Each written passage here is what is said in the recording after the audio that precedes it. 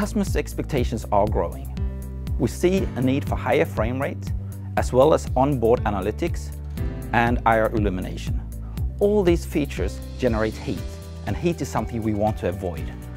Our goal was to build a camera that works well in extreme temperatures without sacrificing design or quality. I think the main challenge with this project was that we had to make a product that works both in very warm conditions and in cold conditions.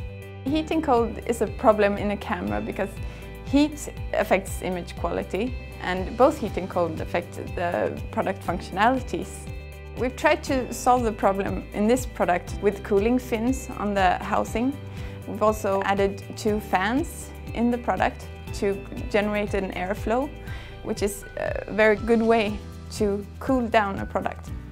And also in cold conditions, these fans can use the heat generated by the product to heat up the cold product. The cooling solution of the product really works. During development, we really tried different ways, and there was an exciting development process because we really found ways to improve the cooling solution. And I think it turned out very well. The cooling fins on the product was designed both to optimize airflow, but we also wanted to keep the product looking nice. We think the design of the product is still very important.